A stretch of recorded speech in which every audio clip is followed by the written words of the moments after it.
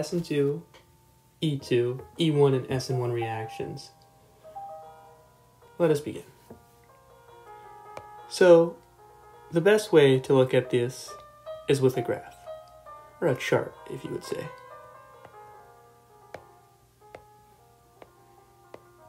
And we would go through step by step, but we're going to start with a chart. Now, what reaction can occur at methyl? Only SN2.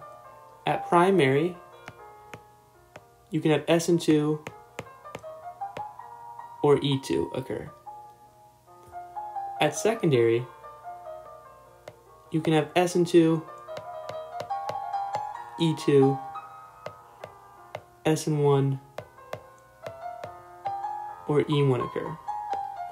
At tertiary, you can have E2, SN1, or E1 occur.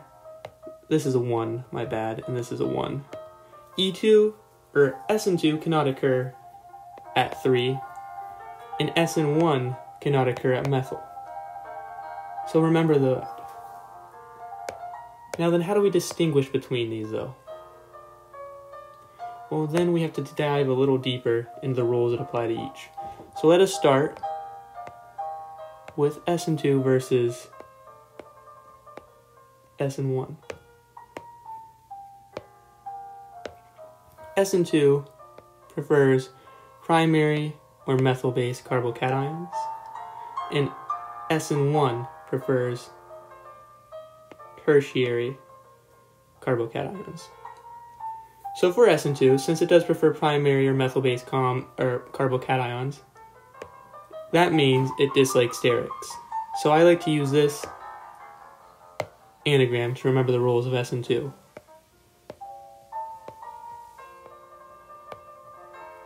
And that is, like strong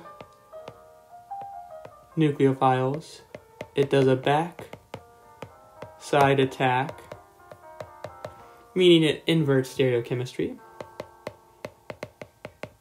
Dislikes sterics. It likes polar aprotic solvents, and it does no carbocation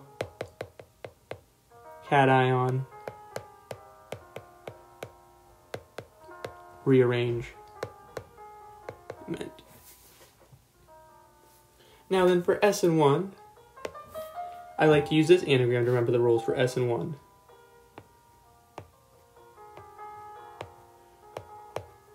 And that stands for sterics, because of this tertiary carbocation. SN1 loves sterics. Polar protic solvents. Weak nucleophiles. Carbocation rearrangement can occur, but I can't fit it in here, so I'll just put re. And then resonance can occur for SN1. And we must also remember that SN2 is bimolecular and SN1 is unimolecular.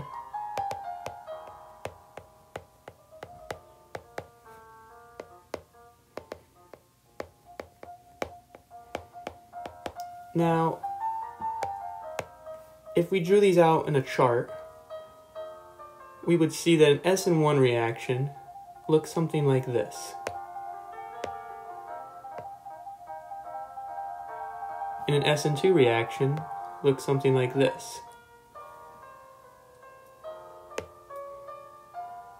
These are your transition states. And as you can see, unimolecular reactions have more than one transition state, because each step of the reaction occurs at a different point.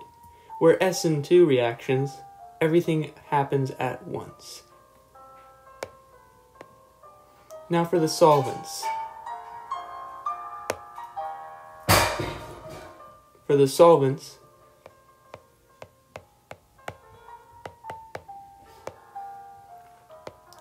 SN2, as we know,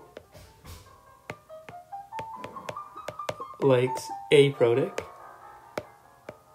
and SN1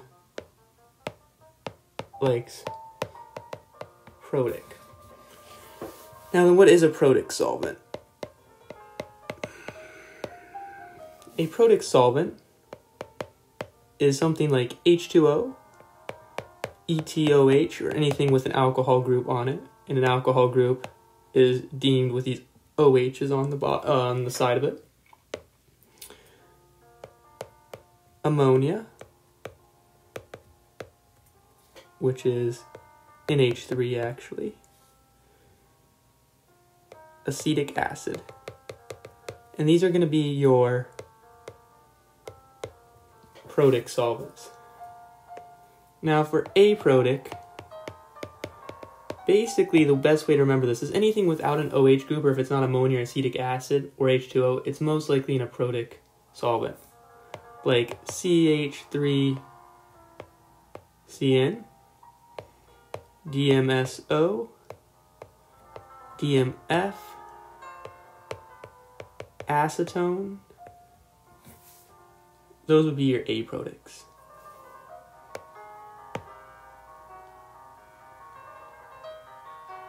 Now, when we're looking at SN2 versus SN1, we have to take into account that when it comes to secondary carbocations, either can occur here. So that's when the nucleophilicity comes into play.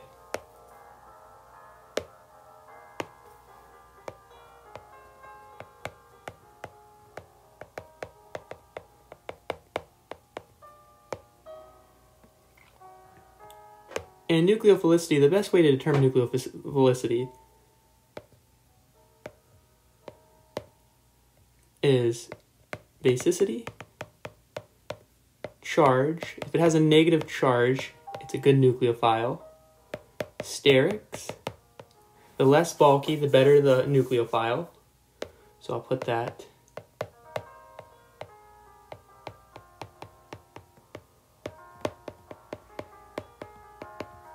Smooth like a rocket is how we want it. And then the atom itself. N.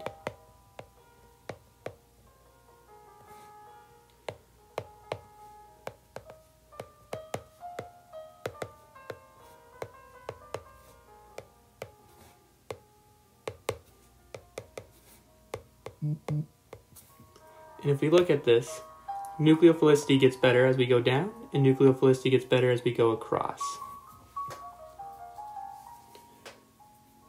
And actually, a weird rule is fluorine is one of the best nucleophiles in the ACS, but just ignore that. Because in our case, fluorine is a terrible nucleophile. It is not a good nucleophile. So ignore fluorine as a good nucleophile. It's a terrible nucleophile. If you see it, it's most likely not an SN2 reaction. It's probably an SN1 reaction.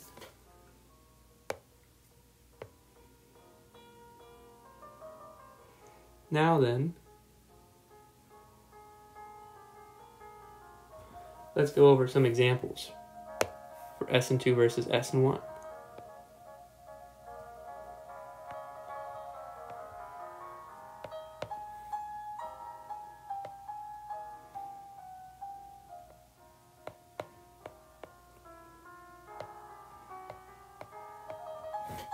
So, for this reaction, we would 100% know this is an SN2 reaction, because this is a good nucleophile, and when we do this, this is going to become a primary carbocation. So what would happen here is, you'd make the same product. Probably should have chose a better example. Well, here's what I'll do.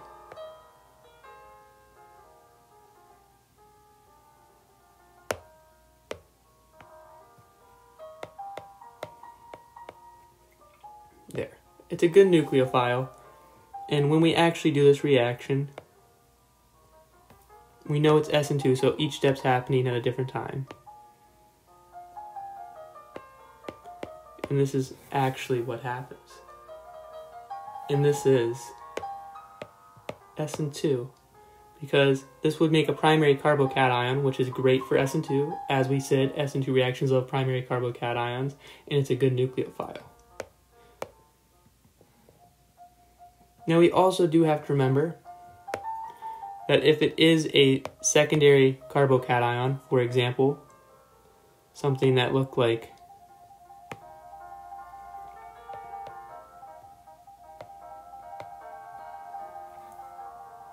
this,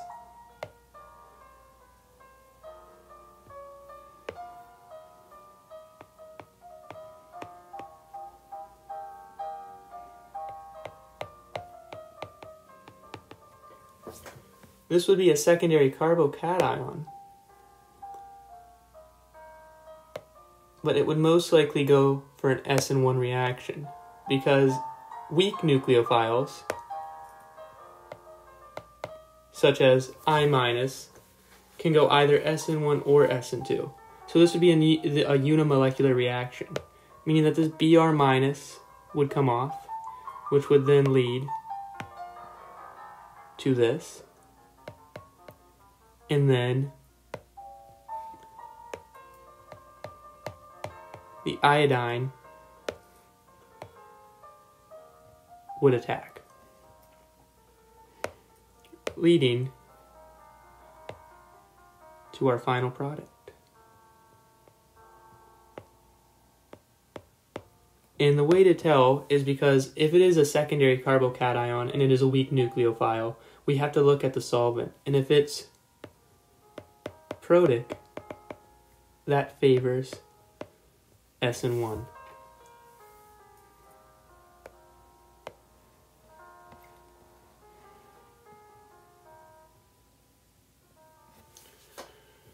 So, let's now go to SN1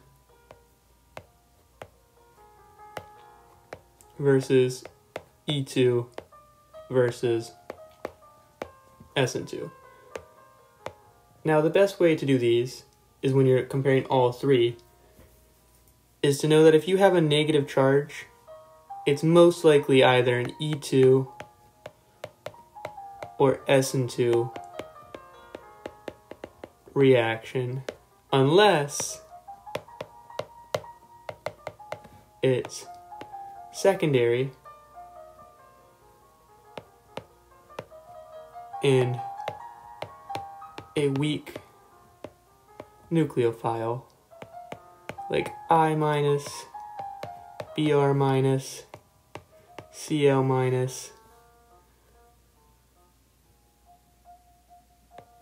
Cl-, R2PH.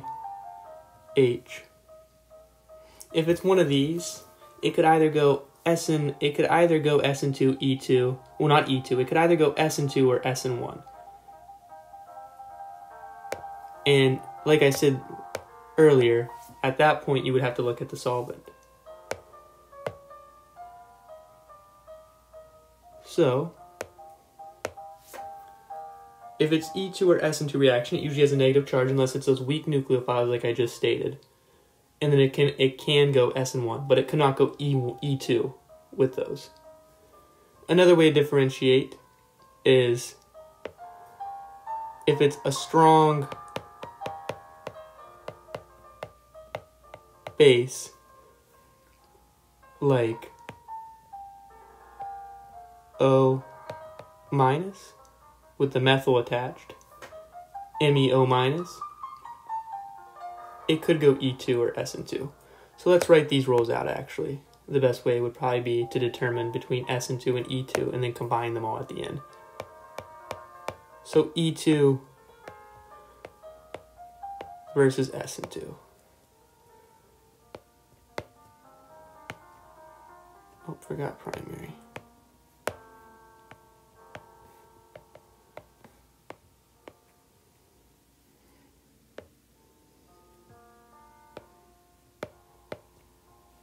For methyl, only an SN2 reaction can occur. For primary, SN2 or E2 can occur. For secondary, SN2 or E2 can occur. And for tertiary, only E2 can occur. Almost put SN2, but I meant E2 only for tertiary. And I'll make that a little cleaner.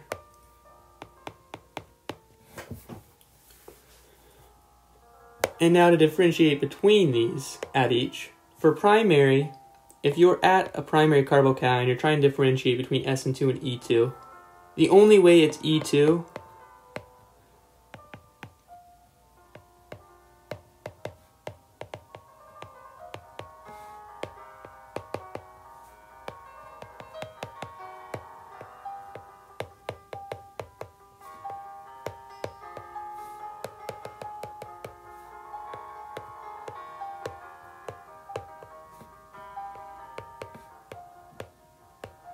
The only way it's E2 at a primary carbocation is if it's a bulky base like TBU, O- or NDA. Any other thing is going to be primary. Now for secondary, it gets a little trickier. For secondary, if the pKa is less than 9, let me see how I should write this out. If the pKa is less than 9, it's SN2. If the pKa is between 9 and 16, it depends on the solvent.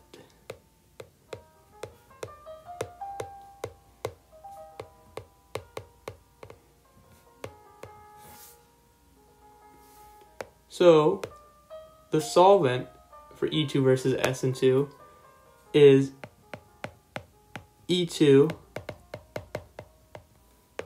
likes protic and SN2 likes aprotic. And also the same thing applies. If it's a large bulky base at a secondary carbocation, it's going to be E2.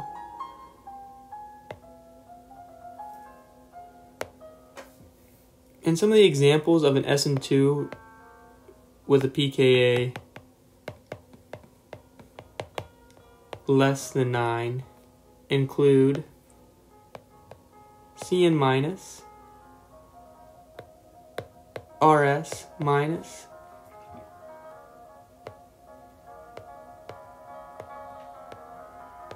carboxylic acid, negatively charged,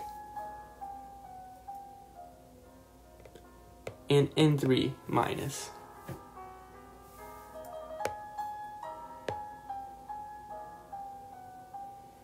Now at the tertiary carbocation, once again, only E2 can occur, and at the methyl, only SN2 can occur. This is only when comparing E2 versus SN2. If we were comparing all of them together, we would have to then do all the roles that I've already stated. But we will go over some practice problems once I go over stating all the rules for each.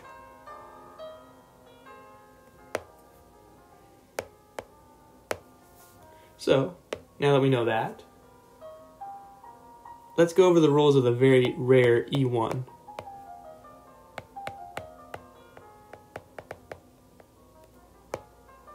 E1 reactions occur under very specific conditions. H2SO4 concentrate is one of those conditions. Heat with aprotic solvent is another one of those conditions. Usually toluene. And then another one is if you see DS in something that looks like, basically anything with DS is going to probably be an E1 reaction. So let's go over some examples, now that we know all the rules for comparing. So let me find some examples for us to do.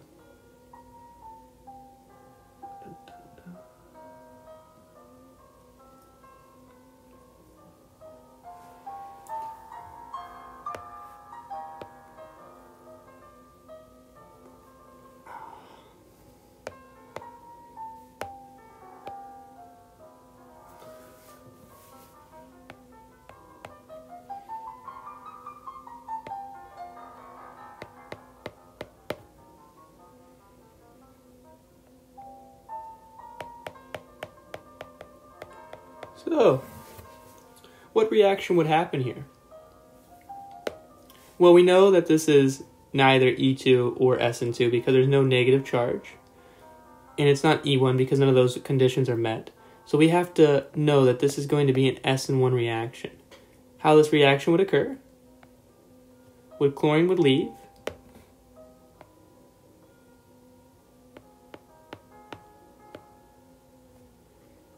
Leaving us with a positive carbocation at the secondary position.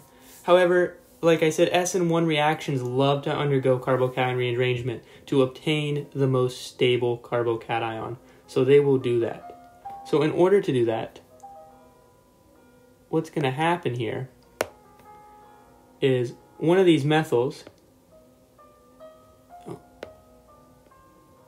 is going to come up here and take this, leaving us with a positive carbocation here. And then once that happens, the ETOH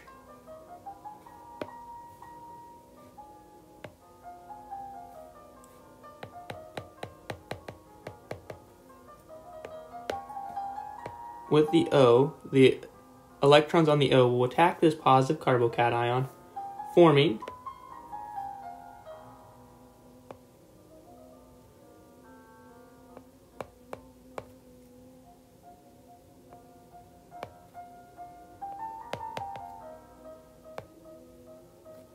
something like this. This would then be positive charged though. So we would then have to protonate it. And the hydrogen would then leave. And our final product, if you're still following me, would be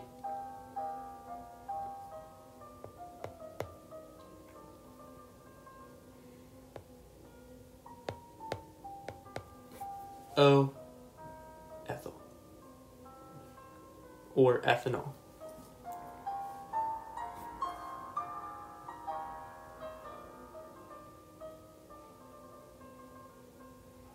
And it is racemic also.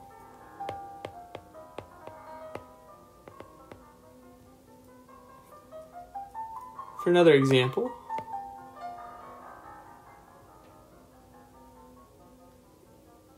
we could do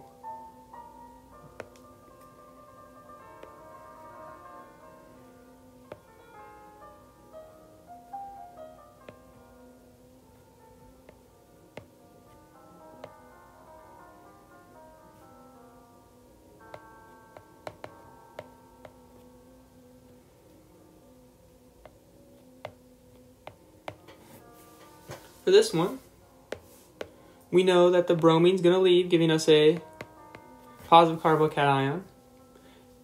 And that's going to be a secondary carbocation. So we can either go SN2 or E2 because this is technically a base.